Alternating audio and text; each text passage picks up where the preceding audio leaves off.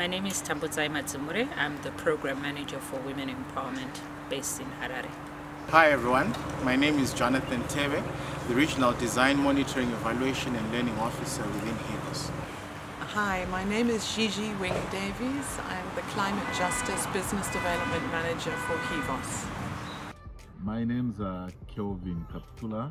I'm the Knowledge Management Program Officer under the Regional Sexual Reproductive Health and Rights Fund program. My name is Kudzai Dongo and I'm the Global Finance Officer for the Resource of Open Minds project here at Hivos. My name is Sisongane Nantoga and I'm the Country Manager for Hivos Malawi. My name is Jufrezia Chongwan. I'm the Finance Assistant for APSAF. Hello, my name is Shamiso Maomba and I'm a Project Officer at Hivos under the Resource of Open Minds program. Well, I think youth voices need to be heard, because if we look at our population demographics at the moment, youth are the largest number, and even this applies to Zimbabwe and the African continent, and therefore they do have a stake in what decisions are made. So youth need to also have a voice. We are talking about things that will impact and affect them in future, and they need to also be part of the decisions that are made that will affect them in future. Young people, I think, have a stake in the future. Youths are the ones who will inherit and shape the future. Their perspectives are directly relevant to the world they will be living in. So their insights can help us guide decisions that will impact their lives and generations to come. Young people are very creative. You know, the more knowledge you have, the older you get, you actually can lose your creativity. And there's a wonderful educator, I suggest you look him up, called Sir Ken Robinson, who did some research which suggests that when you are about age 5 years old, you are using 80% of your creative potential. By the time you reach 12, this is down to 2%. I mean, how the rest of us are functioning in old age, I don't know. But anyway, what I'm saying is, as you get older, your creativity can dwindle. So we need creativity in the world, and we've got to really harness that from young people. People possess the skills, the capacity, but also the passion to drive major change movements in our local communities, in our countries, but also on a global level.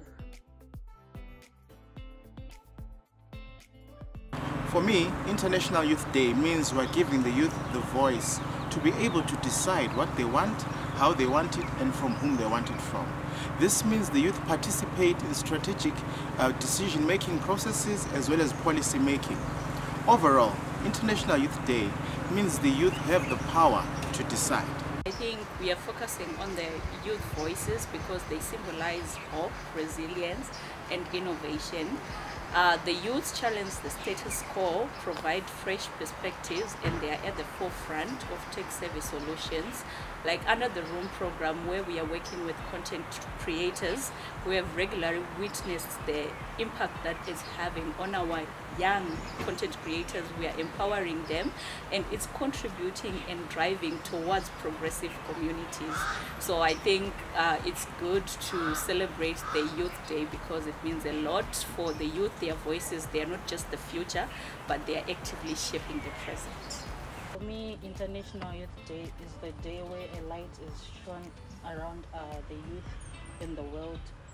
Basically, we the youth, we constitute a larger percent of the population. I think here in Zimbabwe about 6 to 7 thereabout percent. So it's a very important day to shine a light on us as the youth, our contributions within the society. I think International Youth Day serves as a reflection of the work and progress accomplished by young people worldwide, and to celebrate their contributions towards creating positive and impactful change. This day can serve as a platform to advocate for policies and initiatives that support youth involvement in innovation, access to information, and protection of their rights.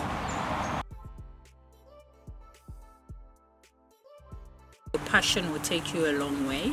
Yes, you might come across a number of stumbling blocks, roadblocks, but don't give up. Continue to do what you love best. If your heart is in it, you will actually find a way to get things done. And also, I think, just as a reminder that there is a lot to learn from those that have come before you. Go back, read, so that you know where you're starting from. A lot of the work that you're doing, you're not starting from scratch, it's building from somewhere. So learn what has been done before, and then you can, in that way, you know how to better retain, do things better. The message that I have for the youth out there is that let's be proud and embrace our diversity for equality, empowerment, and for sustainable change. I would urge everybody, but young people especially, to keep a critical mind. Question everything you are told.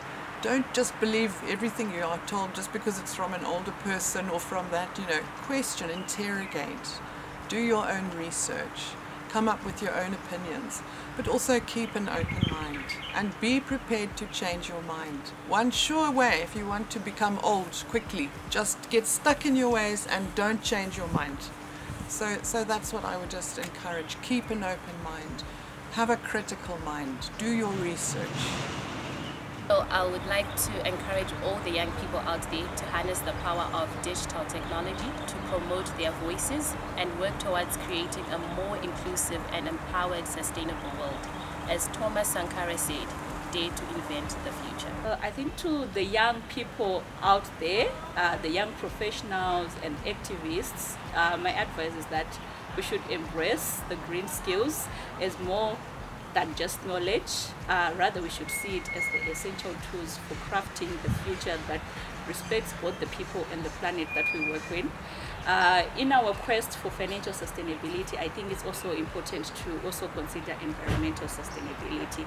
So our actions should determine the legacy that we leave behind. Thank you.